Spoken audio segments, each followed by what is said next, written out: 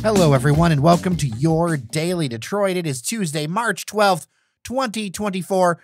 I am Jer Stays, and joining me on the other side of the line is Fletcher. You know, this episode of your Daily Detroit was first recorded at the studio at Techtown, but there's so much news. People need to know we are coming back for a second take of this show because we basically had to throw the whole darn thing out. Yeah, we finished recording, we wrapped, and I went to go do some more day job stuff, and I sat down and looked up, and I was like, oh, okay, notification from ESPN, and it's like, oh, the Lions signed someone. I'm like, all right, and then it's like, the Lions traded, and I was like, ooh, and then Jared texted me, like, we need to do some stuff, and I was kind of like, well, maybe another, and then it's like, no, this is all right, like, okay, well, we're gonna do this again. I think first, we're going to do Lions, we're going to do some Pistons and Troy Weaver, and we're going to do a little Detroit City FC as the season for the club is starting on Saturday. But first, we need to start with the Lions. A trade has been made. Quarterback Carlton Davis is coming to town from the Buccaneers. He's also coming with a 6th-round pick from the 2025 and 2024 drafts. And in return, the Buccaneers are getting the 2024 3rd-round pick. I feel like this could work out as a really good deal. He was on their Super Bowl team. I know that there are some negatives. I know you're going to get into them, but maybe this might work out for us. And this is an area where we actually have some pain. Yeah, it's a big risk, and so far all the risks that Brad Holmes have made with the Lions have paid off. When he's maybe drafted a player too high or done something somewhere else, and it's worked out really great. It's a bit of a risk because while Carlton Davis is a starter for the Buccaneers, he does have a Super Bowl ring from the 2020 Super Bowl championship where Tom Brady led that team and won and made everyone forget, his offseason troubles. Davis has missed 16 games in 3 seasons, which, if you don't know, 16 games is essentially a full season of football. So, that's concerning. With him being out and being rusty, his tackling has kind of slipped up a little bit. We noticed that with CJ Gardner-Johnson. When you are out for a long time and you're getting back into the rhythm of playing a sport that requires, precision timing, you tend to, miss on the small things, like open field tackling. But I will say, when we got to see Carlton Davis twice last year, as the Buccaneers played the Lions twice, the Lions won both those games, but Carlton Davis in those 2 games against the Lions was targeted, I think, about 19 times for a total of 29 yards. So, that's good. I mean, it doesn't necessarily mean that he might have been the number 1 corner, but, that means that whoever he was on for most of the time, if they caught a pass, did not go very far. But it looks like they probably didn't catch many passes. So that's a relief to have a corner who has some pedigree in terms of, getting in people's faces. But yeah, having a Super Bowl ring, bringing in that veteran presence, even at 27 years old, he's not that old, but, still a veteran. It's helpful to this team, especially the team that, thrives off energy. You'd think that someone coming into a situation like that's probably going to feel a little bit pumped up. So a little bit of a helpful thing to have. And like we said, the corner is where they struggled the most. They'll be losing Kendall Vildor, Will Harris, Jerry Jacobs, Khalil Dorsey, and Chase Lucas. Vildor and Jerry Jacobs being free agents, that's fine. That's okay because they were toast. Literal burnt toast on the corners. So to see them leave, anyone would be better as an upgrade than those. But to get someone who actually has a ring and can understand the concepts to play, I'll happily take that on the outside. And even if he's not the number 1 corner on the depth chart, he's been a number 1 corner before.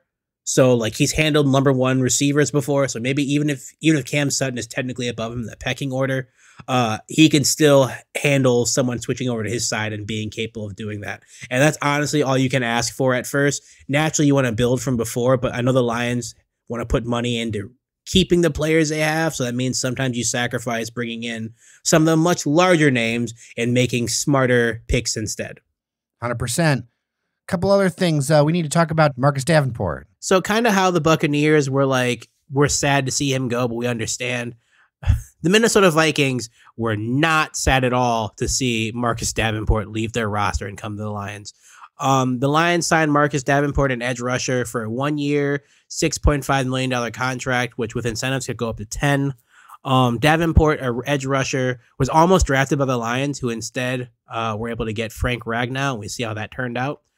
Davenport is on his third team in his very short career. It's really because he cannot stay healthy. When healthy, he's a really good contributor on the defensive line. He can make a tackle back there. He can get a sack or two. But the problem is he's just unable to stay healthy. Between now and 2018, he has not played a full season, full 16, 17 game season. The most he's played is 15 in 2022. He has missed time with a fractured thumb, a toe sprain, Lisfranc fracture, elbow and toe injuries, a concussion, 2 shoulder injuries, totaling 6 games, a calf injury, an ankle injury, and then another ankle injury from last year, and he played 4 games, started 3, had his ankle injury, and did not play the rest of the season. Also included, he had 5 offseason surgeries in 2020. So, like, the 1 year deal, like, I know you hear all that and you're like, oof, but a 1 year deal is a show me deal. And a show me deal is basically, you're damaged goods. Here's a 1 year contract. Show us you can stay together for a year and play well, and we might offer you more money. If not, no harm lost. We just don't need to keep you on the roster. So with a deal like this, he might not even make it past training camp. He might get there, play hard, do something, and they're like, oof, nope, cut. So it's really, the onus is really more on him to show why he should be on the starting 53-man roster, as opposed to, them taking a gamble on someone being there for the entire 17-game season. And sadly, one thing that kind of stings a bit, the Lions were really good last year because they were able to keep Jared Goff on his feet. As we saw a lot of the time last year, when he was not pressured, he was one of the best quarterbacks in the league statistically. When he was one of the worst. Part of the front line that did that was included Jonah Jackson, who unfortunately signed with the Rams. Now, Jonah was maybe like the weaker link of all the offensive linemen, but he was still pretty good. Now, he wasn't rated very well overall, 34th out of 79 guards of last year, but he was a Pro Bowler not that long ago, 2 years ago. So, like, he didn't really decline that much more from that. And you kind of wondered if this was going to happen when the Lions re-signed Graham Glasgow to a 3-year, which is great. Love to have him back. But they figured you're choosing between Graham or Jonah. And Graham had a much better season than Jonah last year. So if it's between the two of them, you got to go with recency bias, unfortunately. So while it stinks to let Jonah go, the Lions have a chance to draft someone to fill his spot. It's a glaring hole, but you have most of an offensive line already set. If you can put in, some young stud to fill that gap in and keep your quarterback upright, the Lions should be okay on the offense going forward. So in Holmes we trust? In Holmes we trust, I guess.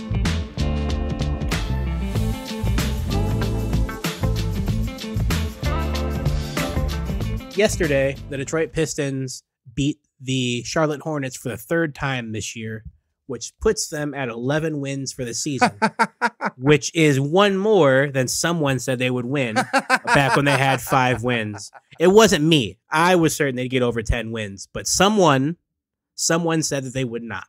Oh, ye of little faith was me. At least I get solace in watching what was an epic James Wiseman dunk. That was great. It was a nice little pro step dunk on another player, and the bench loved it. Honestly, like, again, they're at 11 wins, which this is going to be really telling of another team. I mean, we're celebrating 11 wins here, friend. Which puts them tied for the worst record in the league. Tied with the Washington Wizards, who did not have a historic NBA losing streak. They just stink.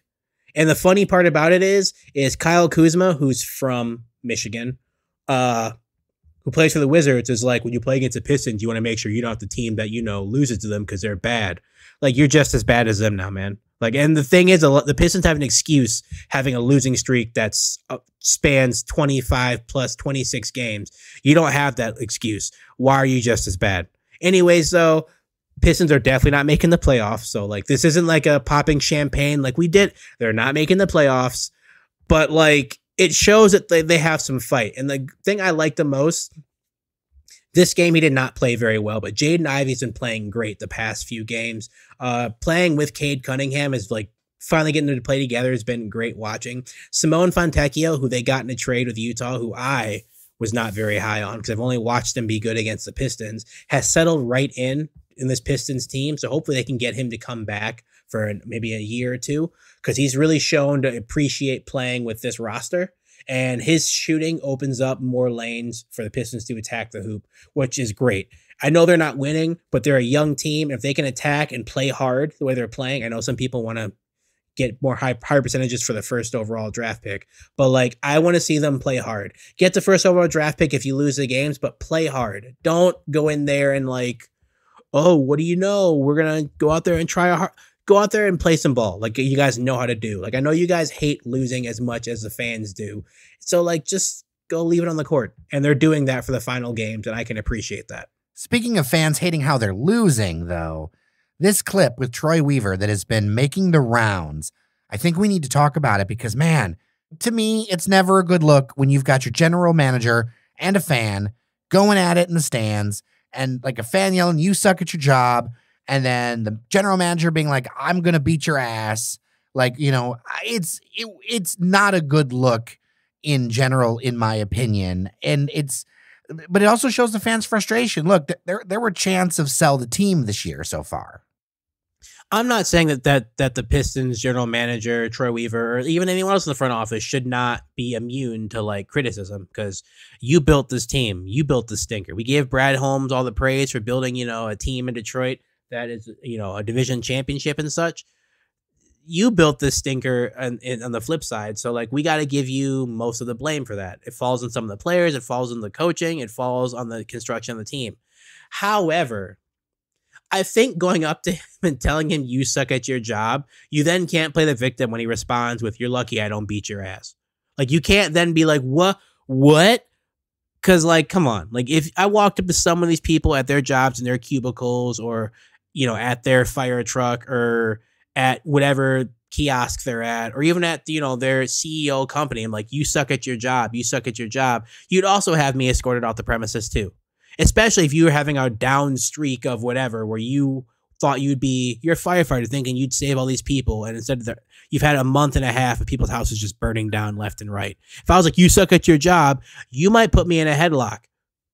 Rightfully so. I'm not saying that he's not good at it. He's not bad at his job, because they're 51 and 229 after last night's win these last 3 years. And that's very bad. Like, I don't really know numbers, but I do know when one number is higher than the other and it's behind the number that's smaller, it's not good percentages. It's bad percentages. So they're not doing very great, but I don't think telling him you suck at your job like that is the best way to go about it. I especially don't think that when you're doing it with a camera phone on you, because we don't know what you said before you started hitting play. Troy Weaver is known as like typically a more dry humor, not as excitable type of guy. I mean, some stuff happens. Yes, the team plays well for sure, but he's not someone who just flies off the handle like that. So to see him respond like that to someone leads me to believe something else was said. And then someone was like, "Ooh, security's coming. Put your phone on," before the guy switched his tune up. There've been plenty of times for sure where you've seen on camera people saying stuff like, why am I getting kicked out? And then it comes out they said something horribly offensive before the cameras walked over there. I'm not condoning one way or the other, but I do find it very funny that like when fans say these things to athletes or other people and the people confront them, all of a sudden their tune changes. One thing that sticks in my mind, indelible moment, Marcus Peters, when he played for the Los Angeles Rams, he was having a not great game and he came off the field. And one of these fans, I won't repeat exactly what he said, was like, "You suck, such and such and such and such." And Marcus Peters was like, "All right, I had enough." Took off his shoulder pads, walked up to the part of the stands where it kind of indents, you know, onto the field to where like the players can get a little closer, stood on the railing and was like, "What now?" And the fan backed all the way back. And he's like, "You talk all this stuff. Why don't you shut up?" Pretty much paraphrase. And I was like, it's very funny that you said all this stuff about this guy and how terrible he is and his family and such, but he gets in your face and all of a sudden, like, you're peeing down your leg. That's what it felt like to me on camera was that happened. It felt like the guy might have said some other stuff. Troy ignored what he could. The guy said something else. Troy got upset, started saying some stuff back. Guy put on his camera phone. I will say this, though. General managers don't typically sit around the fans. And if my team is, at that time, 10-53, I'm probably not going to be sitting amongst the fans. Because I don't think they have many nice things to say to me at that point. Like, I'm not going to sit there and be like, ooh, I'm cratering this team real bad. Let me sit amongst the people who have actively yelled, sell the team and other things about the organization that I am running. Because I feel like they probably are going to say something not very nice to me. And, maybe sit up where the GMs sit, up higher, away from people. But I'm not going to say he deserves it, but like maybe it's like wearing a salmon, overcoat and then walking by a bunch of bears and you're like, why are you grabbing at me? Like, because you smell like fish, man. Like that's what they do, is they do that stuff. So like, I'm not going to fault you for it, but maybe next time don't do that.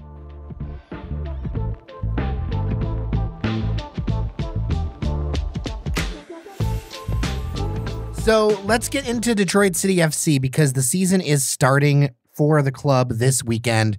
There's a lot to unpack. I don't think we're going to get to everything that we want to talk about, just in the interest of we could do a whole 20, 30 minutes on all this stuff alone. But let's do a quick rundown of things. I think first, I want to talk about that there's a new TV deal with CBS Detroit. Fans are going to be able to watch the games for free on CBS Detroit, either Channel 50, WWJ, CBS Detroit, or on their website, which I think is going to be a fun thing for fans because there's going to be some people who are going to be like, hey, maybe I don't need to do ESPN Plus or Paramount or whatever. Everything except the 5 national games are going to be on the CBS Detroit website. So this is going to be a new way for people to reach stuff. And I think also like a step up as far as like reach in live TV goes. And also it's helpful for those people who live out of the country. Because I know there's some people who are in Windsor who are fans of DCFC. Technically, I guess it'd be South Detroit based off of some people's. For a while, there was a bar in Windsor called South Detroit. Yeah, it's good they embraced it because, some places in the country named Detroit want to be other things like East Point. Yeah, 1.5 million viewers, they said online over the last couple of years for the squad, which is pretty great to see. Want to quickly mention, too, Matty Lewis is retiring. Yeah, it's one of those changes, unfortunately. That's not a good one. Matt came to Detroit via the New York Cosmos.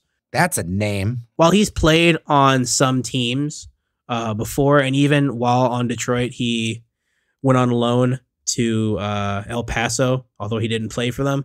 He's really embraced the culture of this team. It's really resonated with him how important the atmosphere is to the organization. And even though he is leaving, you could tell in the message that he left how much it left a very big impact on him. And it'll leave a big impact on the team because he was one of the starters throughout. Anytime he was healthy for the team when he played, he played. It wasn't like he's on the roster, but like if he's healthy and his legs aren't messed up or his back's not messed up, he's on the field. Losing him is big. It'll put more pressure on Steve Carroll, Devin Mensah, and Michael Bryant, the other center backs on the roster, and whoever else they sign going forward. Because Matt will be missed. Matt was consistent. He could score a clutch goal when need be, or he could just get a nice tackle in. And while for someone his size is not necessarily the most fast person, he was quick enough to stay with a lot of shifty players coming through. So having someone like him come off the roster, it's going to sting a little bit. Matty's a class act all the way. So the kits for 2024 were revealed over the weekend. Some strong feelings online. I think the most notable thing is that for the first time in as long as I can remember, the shield, the crest of Detroit City FC is no longer on the home kit. It's been replaced by kind of like a metallic automotive feeling script to me on a kit that actually has a blue chevron. It feels like blue is working its way into the color scheme. People had a lot of strong feelings about it. We're very vocal about it. Then I ran a poll on our Instagram, and it's a very divisive kit. Lots of people love it. I did a 4-star system, 4 to 1 star. Like half the people thought it was 3 or 4 stars. Half the people thought it was 2 or 1 stars. And really the strength was not in the middle. It was either I love this thing or I don't. So bold design choices here this year. And we're going to talk about the other kits too real quick, but home kit. There's a website that keeps track of all the DCFC jerseys throughout the years. They're missing a few, but like they keep most of them. And I will say that while it is very impressive to me, between the hardcore fans, the fans who are there part-time, the people who just want to watch, and a lot of them did not like the jerseys all in unison. They were like, nope, collectively, us as one unit, we are speaking as a legion. We are one, we are many. Do not like these. But they are not the worst jerseys that they have put out by rating wise. So like that's, you have a rock bottom and they are not there. Personally, I like the black jersey. Like 70% plus of people like the black with the verdigris crest. And I got to admit, I like it. Some people were like, it's a little bit, basic just having a plain black jersey. But I mean, it's very hard to mess up a plain black jersey. Like that's the thing that makes it, I think, really good, in my opinion, is if you have, a crazy whatever design or something else or something that's weird, like you just get a nice crisp black jersey, maybe do something with the logo, maybe do whatever, but like just keep it a nice plain black jersey. People will be like, ooh, yeah, in theory, I like that. Yeah, and seeing it, written on paper, I don't know, but seeing it actually live, I like seeing players play in that. So, I mean, my opinion, I think the chevron on the home kit's kind of weird. I know that it's coming from the city of Detroit flag, but nonetheless, like I still think it's a little bit jarring to have it in the middle. I understand why they didn't have the crest on it, because it fit weird on the chevron, which makes sense. But also, like, did you really need that? People are going to wear them. Although people say they will not buy them, I know people will buy them. So we'll be seeing them in public and be seeing them on the field for sure. And if DCFC finishes higher than 7th or 8th this year and actually makes some noise scoring some goals, people will not care what jerseys they wear. That black kit reminds me a lot of that old smoke kit. And newer fans might not remember it, but it was really cool. They kind of had the billowing smoke coming up from the bottom, which is kind of like the fans' trademark with Keyworth. I really enjoyed that. But you know what? I'm a big fan of lower league kits, and I know that can't always be done. Like you came into the studio the other day with a very nice kit. I think it was from Minneapolis with like this giant gold wing on it. Like that thing was awesome, dude. In Minneapolis City, playing the NPSL. They're known as the Crows. The jersey I had, they typically make white with a black wing or black with a white wing, but they had a special edition with the gold wing, which I was like, gotta get that. And they have an even more special edition for Pride last year where it was a rainbow wing instead, which, of course, playing in lower leagues, you can do stuff like that because it's really more so like, are you playing in a t-shirt? No, an actual jersey? Cool. Nothing offensive on it. We don't really care. But as you get higher in leagues, like they kind of put a limit on what you can put on kits and certain things. So like they have to, I don't want to say be uniform, but they have to be something that is not super crazy. So sometimes you see people try to do something that's crazy, but kind of within, their means, and it gets a little crazy looking. Yeah, that away kit kind of echoes the gold side of things. The goalkeeper kit, it seems like Nate Steinwasser really likes green. I don't know if he selects it, but I feel like it suits him well. Now, the alternate goalkeeper kit, I want to mention really quick because it does remind me of my old Trapper Keeper from the 90s or 2000s with kind of like the crazy pattern or something that maybe like Jason Kelsey would wear.